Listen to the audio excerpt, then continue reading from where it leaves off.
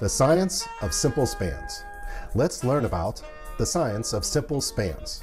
And this information was provided by Glenn Matthewson, who is a consultant and educator with buildingcodecollege.com.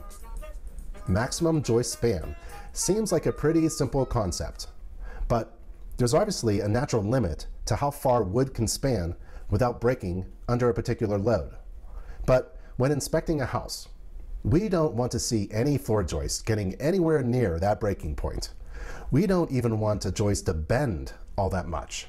So when we talk about maximum joist spans as the International Residential Code defines them, we're not really talking about pushing things to the limit. We're largely talking about what it takes to have a functional floor, one that doesn't overly bounce or won't rattle when we walk on it. Check out this sketch about joists, spans, load, compression, and tension.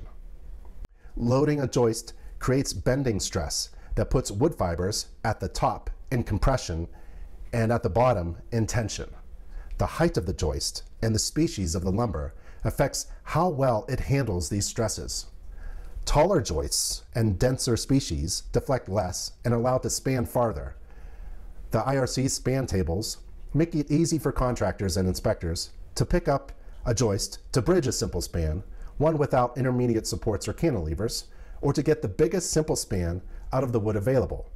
But span is just one of many rules relating to joists. There are other rules for blocking, notching, and bearing lengths.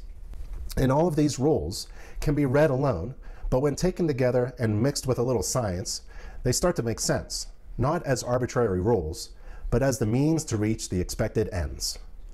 Home inspectors don't need an engineering degree to understand how these various joist-related provisions in the code work together. So let's discuss them informally. The first step in designing a floor system for a house is to determine how much you expect it to support, and that's load. The heavier the load imposed on a joist or beam, the shorter the distance it can safely and functionally span. This shortening isn't because the code is concerned about the floor breaking. It doesn't want it to bend too much.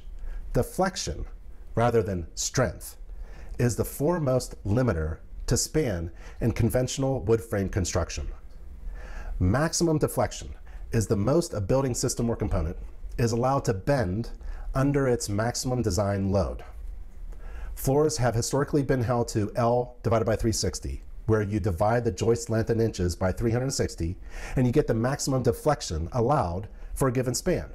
We can refer to table R301.7 in the IRC. We can also take InterNACHI's free online structural issues course for home inspectors to calculate deflection of a joist. As an example, for any 14-foot joist, the deflection limit is about 1/2 inch. That's 168 divided by 360, approximately. The L divided by 360 deflection limit for floor joists exists for at least two good reasons. One, it should prevent the drywall or the plaster ceiling below from cracking. It's also about how stiff the occupant expects the floor to feel when they walk on it. While a trampoline can support the 40 pound per square foot live load prescribed for residential living areas, it would make a rather impractical kitchen floor. If more deflection than L360 were allowed, the allowable spans would increase, but the floor wouldn't be as stiff. If you span less than the maximum allowed for a given joist, it will deflect less and feel stiffer. So what gives a joist stiffness? When a load is put on a joist, the fibers in the top of the joist compress, and those in the bottom are under tension. And in the middle, what engineers call the neutral plane, these forces diminish to zero. The ability of the wood fibers to resist being scrunched by compression or stretched out by tension directly translates to how much a joist deflects, and is why denser wood species can span farther. They're better at resisting the stretching and the scrunching, and therefore they deflect less.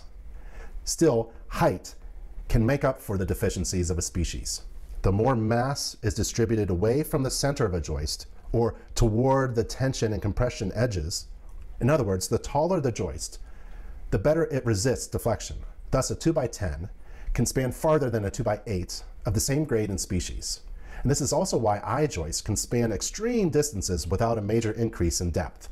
Much if not most, of their mass is in the top and bottom flanges.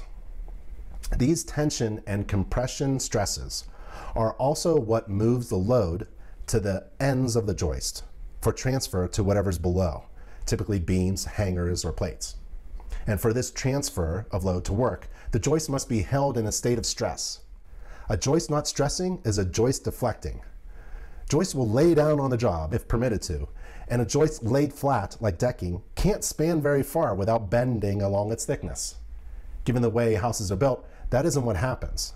Instead, joists, especially when overspanned or overloaded, try to flop over in the middle of the span. Joist thickness is a large part of what presents this kind of flop. While the height handles the stress, the thickness of the joist helps keep it upright and handles the stress. The ratio between thickness and height is important and most obvious in beams, where additional plies and larger sawn thicknesses are common. Sawn joists, on the other hand, no matter how tall, are always 1.5 inches thick. So even though a sawn joist can handle more stress as it gets taller, it also gets harder to keep it upright. Thanks to other code provisions and common sense, the width of the joist doesn't have to do the job alone. Blocking, rim joists, or joist hangers at the ends and bearing locations are what ultimately keep the joist upright and stressed. Our 502.7 in the code will help. Other than hangers, which also support the vertical load, these other features do almost exclusively that. Blocking and rim joists resist rotation. When the height of the joist compared to its width is greater than 212, the width can't hold the joist upright along their length, and bridge blocking is required within the span to prevent the joist from rolling over. Home inspectors are not code inspectors, but home inspectors can get out the code book and look at the science. If you want a stiffer floor with less deflection, you just need better stress management. You could use larger joists height, denser wood species, or closer joist spacing, or you could add bridge blocking with the span to reduce mid-span rotation of the joist. So let's say you have a 2x10 joist that's slightly overspanned. Its primary failure is excessive deflection, and the usual reason for that is it wants to flop over in mid-span. The same principles that stiffen a floor to above code deflection limits can stiffen an overspan floor up to the deflection limit. The code won't tell you this, but we will. Bridge blocking can bring slightly overspanned joists to within deflection limits, and that's a more reasonable alternative recommendation than to replacing the 2x10s with 2x12s. After deflection, shear is the next stress that joists need to be able to handle, but it typically isn't a major consideration in wood joists. Shear stresses are distributed opposite of bending stresses. They are greatest along the horizontal center of the joist, that neutral plane, and increase towards the ends. Shear failures in sawn joists typically appear as cracks that start at the ends and propagate along the neutral plane, in other words, along the grain. And this kind of failure would be problematic because two small joists aren't equivalent to one big joist. Each smaller piece deflects more than one big one would. But it's highly unusual for a sawn joist to fail in shear along its length. Shear across the grain is even rarer, if not unheard of, because of the way the grain is oriented. It's much easier to split wood along the grain than it is to chop across the grain, right? Research has shown joists will fail in bending long before they fail in shear, which is why, despite the shear stresses being largest at the end of the joist, the IRC allows joist ends to be notched up to 1/4 of the depth of the joist. No notches are allowed in the middle third of the joist, where the bending stresses are the greatest. And in the rest of the joist, where bending stresses are smaller, they're limited to 1/6 of the joist depth. Holes, meanwhile, are allowed 2 inches away from the edges, anywhere in the span, which tells you how little there is to worry about when it comes to shear stresses. We also have to think about bearing. Once joists are loaded, they have to transfer the load vertically. The key here is preventing the joist, or the member that the joist is bearing on, from crushing. Wood crushes more easily across the grain, like where the ends are located, than it does parallel with the grain, such as a post. The size of the bearing area required to prevent crushing is directly related to the strength of the joist, what it's bearing on, and the total load being transferred. Distributing the load over a greater area reduces the load on any one point, which can in turn allow for greater loads. It's just like how snowshoes distribute your weight to keep you from sinking in the snow. This is another engineering fundamental the IRC simplifies. For joist bearing on wood or metal, section 502.6 of the code requires the full width to bear with at least 1.5 inches of length.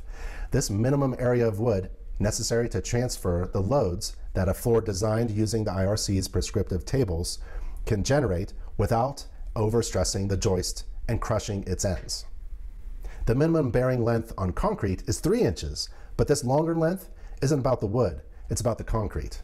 A joist bearing on concrete creates stresses that can cause the corner of the concrete or masonry to crack and spall or break off under the joist. And the 3 inches of required bearing spreads the load over a greater area to reduce the chance of spalling and leaves enough area behind the compromised edge for the joist to bear safely if it does spall. This information was provided by Glenn Mathewson, who is a consultant and educator with buildingcodecollege.com. I'm Ben Gromicko from InterNACHI, that's the International Association of Certified Home Inspectors, at nachi.org. Thank you for learning about the science of simple spans.